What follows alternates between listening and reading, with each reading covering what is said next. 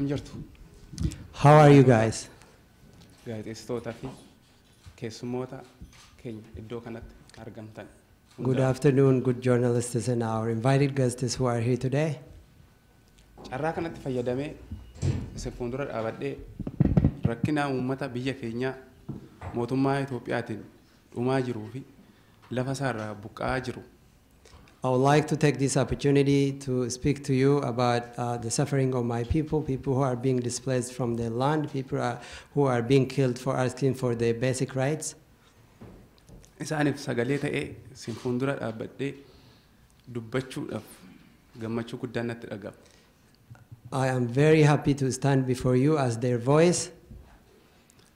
Sana dura garuu namoota kanaan dura yeroon Biraazil jiru na gargaaranii fi dhaabbata na gargaaran hundaaf durseen galata galchuu barbaada. But before I do that, I want to thank everyone who helped me along the way since my protest, organizations and people who have been very supportive. Jalqaba irratti mootummaa Biraaziliin galateeffachuu barbaada. First, I would like to thank the Brazilian government. Akka rakkoon tokkollee narra hin geenye Biraazil keessatti nageenya koo naa eeguudhaaf akkan ofitti amanamummaa gaariidhaan magaala san keessa socho'u waan naa eeganiif galanni koo guddaadha.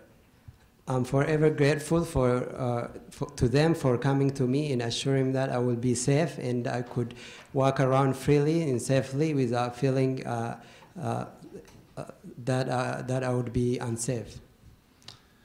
Uummata Biraazil mooraalii kiyya naa eeganii akkana ni jajjabaadhuuf haamilee cimaa waan naa kennaniif isaanis carraa kanatti fayyadamee galateeffachuun barbaada. I would like to also thank the Brazilian people for their warm hospitality and for the moral boost that they provided when I needed the most.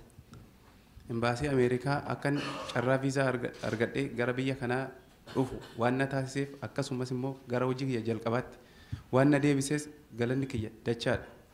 I'm also grateful for the staff at the U.S. Embassy in Brazil for helping facilitate my trip to the United States.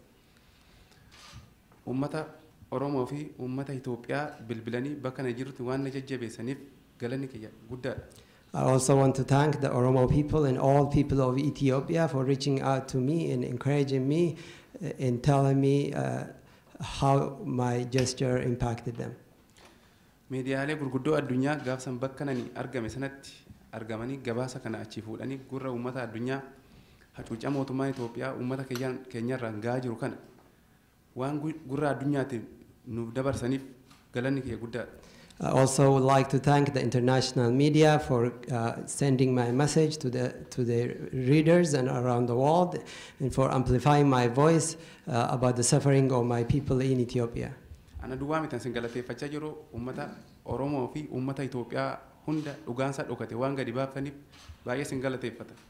It is not just me that is grateful and thankful for what you've done. It is the entire people of Ethiopia whose voice was repressed and you gave them a voice and shone a bright light on their story.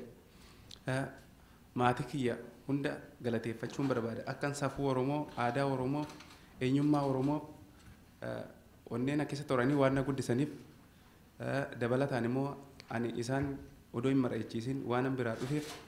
I would like to also thank my family for raising me with Oromo values, with courage and helping me have the kind of courage that led to my protest. But also Naasu kanarraa afanii anaan dabalataan har'a waan honneenatti horanii na jajjabeessaniif guddaan isaan galateeffadha. I also want to thank them for encouraging me in making sure that they are okay and they are, so that I don't worry so much about them. Goofandi jedhanii maallaqa akkana ni waan isuuf irra kanneef kan walitti naa funaanan Dr. Salamoon Ungushee fi namoonni maallaqa kana walitti naa funaantan hunda keessan galanni keessan guddaadha. There was also a GoFundMe campaign that was started by my name without me asking for it. I would like to thank especially Dr. Salomon Ungwashe and everyone who donated to that campaign for their support. Namoonni US irraa imalanii gara Biraazil na bira dhufanii akkana hin rakkanne na gargaaran obbo Kaffaaloo, obbo Leellisaa Hiikaa, obbo Baayisaa Gammachuu I also want to thank three people who traveled to Brazil to be with me and help me until I got to this place. Their names are Kafalo, Lalisa Hika, and Baisa Gamachu for traveling all the way to Brazil and helping me during my stay there. Akkuma beekamu ani atileetidha fiigicha dheeraan fiiga. I'm an athlete, I run long distance. Fiigicha kiyya kun imala dheeraa naa ta'ee jira. Running has allowed me to travel long. Kana bira darbee yeroo har'aa kana anan na fayyaduu bira darbee akkan sagalee uummata kiyyaafillee ta'u na taasisee jira. Beyond that, it has also allowed for me to be the voice of my people. Kanaafuu gara fuulduraa fiigicha koo anaaf jiruu kootis jireenya kootis waan ta'eef fiigicha koo itti fufuun qaba. Running is life for me. It is also how I make a living. So I would look forward to continuing to race and continue to pursue my dreams. Itti aansuudhaan haala yeroo ammaa Itoophiyaa keessa jiru siniif oduu barbaada. Let me say a few things about the situation in Ethiopia at the moment. Yeroo ammaa kana mootummaan Itoophiyaa baay'ee uummata Itoophiyaa dararaa fi hidhaa fi ajjeesaa itti fufee jira. At the moment, the Ethiopian government is killing, imprisoning, repressing its own people. Keessumattuu yeroo ammaa haalli Oromiyaa keessa, Amaaraa keessa fi Gambeellaa keessa jiru baay'ee the situation in Oromia, Amhara and Gambella region is deeply concerning at the moment. Ani kanan dhaladhee guddadhe naannoo Oromiyaa keessatti saba guddicha biyyattii qabee deemaa jiru irraan dhaladhe. Kanaafuu rakkoo saba Oromoo sirriitti hin beeku. I'm an Oromo. I grew up in Oromia. The Oromo are the largest ethnic group, so I understand the suffering of my people very well. Mootummaan kun uummata Oromoo fi gaaffii mirga isaanii gaafachaa jiran karaa nagaa hiriira bahan irratti dhukaasa banuun namoota kumaa ol itti lakkaa'aman ajjeesee kumaataman. So far, the government has opened fire on peaceful protesters who are asking for their rights, and more than 1,000 people have been killed in the protests. Kaawwan immoo biyyarraa godaananii gammoojjii Liibiyaa keessatti morma isaanii akka godhamu ta'aniiru. Others have been forced into exile and have died and have been slaughtered in the deserts of Libya. Kanaafan immoo galaana Mediterraaniyaa keessatti irbaata qurxummii ta'aniiru. Many more have become food for fish in the Mediterranean Sea. Ji'ootan salgan darbanii asitti biyya sana keessatti raajiin hamaan biyya sana keessatti ta'ee jira. The events of the past 9 months in Ethiopia are unprecedented, something that we have not imagined. Dubartiin hulfaa daa'iman waggaa 10 gadi hanga maanguddoo waggaa 80tti. The victims include a pregnant woman, children as young as 9 old, elderly as old as 80 years old. Biyya sana keessatti kan kabajamee jiraatu olaantummaan saba tokkoo qofa duwwaa. In Ethiopia today, only the superiority one ethnic group is respected, that is the Tigrayan ethnic group. Biyya sana keessatti bakka gurguddaa hojii gaggaarii qacaramuu kan danda'u isaan duwwaa. Today in Ethiopia, the people who can get all the good jobs are Tigrayan elites. Hoogganaa gurguddaa bakka gaggaarii taa'uu kan danda'us isaan qofa. Tigrayans hold the key positions of power in Ethiopia today.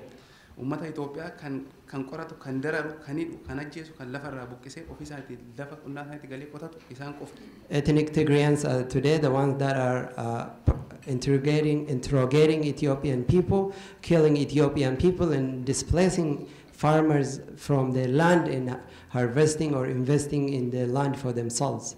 Fakkeenyaaf naannoon Oromiyaa gurgurtaa lafaatiif baay'ee mi'aa waan ta'eef uummata lafarraa buqqisanii ofiisaaniitiif gurgurachaa jiru. The land in Oromia is very expensive today, so they are displacing people, the locals, so that they can invest or harvest it for themselves. Naannoon Amaaraa immoo karaa daangaa isaanii waan ta'eef akka barbaadanitti muranii karaa daangaa isaaniitti uummata wajjin dabarsaa jiru. It is not only in Oromia. If you take the Amhara in the north, they share borders with Tigray, and they are taking land away from the Amhara region and to the Tigrayan region, Tigray region. Naannoo Gambeellaa immoo uummata Gambeellaa hidhoo doon ta'in ajjeesuudhaan lafa isaanii irraa buqqisanii lafa isaanii ofiisaaniitti qotachaa jiru. In Gambella, they are displacing people, killing people, so that they can give it to investors or invest it in themselves. Haalli kun haala kanaan yoo kan itti fufu ta'e. If this situation continues as it is, balaan guddaan biyya sana keessatti akka dhufu shakkisiisaan ta'u. I have no doubt that Ethiopia is staring at the abyss. Yeroo dhiyoo keessatti haalli kun mootummaan Itoophiyaa fi uummanni mootummaan addunyaa jidduu seenee haala kanaan jijjiiru taanaan fiilmii guddaa arguuf jirtu biyya sana keessatti. You are going to see a great tragedy unless the international community intervenes and helps bring about a change in that country. Ana akka ofii kiyyaatti baay'een sodaachaa jira. Haalli kun akka kanaan dura Rwaandaa keessatti taasifametti kan lolli waliinii itti biyya sana keessatti uumamee akka namni waliin finne. I am personally very fearful that this is going to take an ethnic dimension. You are going to see a Rwanda-like scenario where ethnic groups will turn on each other. Dhimma kana furmaata kennuuf biyyoonni addunyaa buusuu danda'an keessa galanii furmaanni dhufuu baannaan ammas baay'ee rakkisaadha. It is important that the international community understands the gravity of the situation, they intervene so that we don't have to go there.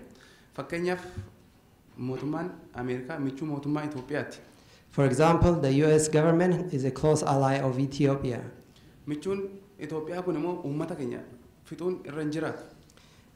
A US ally should not be killing our people. Uummanni Ameerikaa nagaa barbaada akkuma uummanni keenya nagaa barbaada. Like my people, Americans are peace-loving people. Mootummaa isaanii kanaan akka biyya keenya keessatti nagaan nu bu'u uummanni Ameerikaa nu gaafachuu qaba. I ask the American people to urge their government to tell the Ethiopian government to respect their rights and allow us to live in peace. Kana ta'uu baannaan haalli badaan biyya sana keessatti akka uumamu hin shakkinaa. Let there be no doubt, if this does not happen, the situation is only going to get worse. Galatooma yoo gaaffii qabaatan isiniif deebisuu nan yaala. Thank you very much. I will take your questions.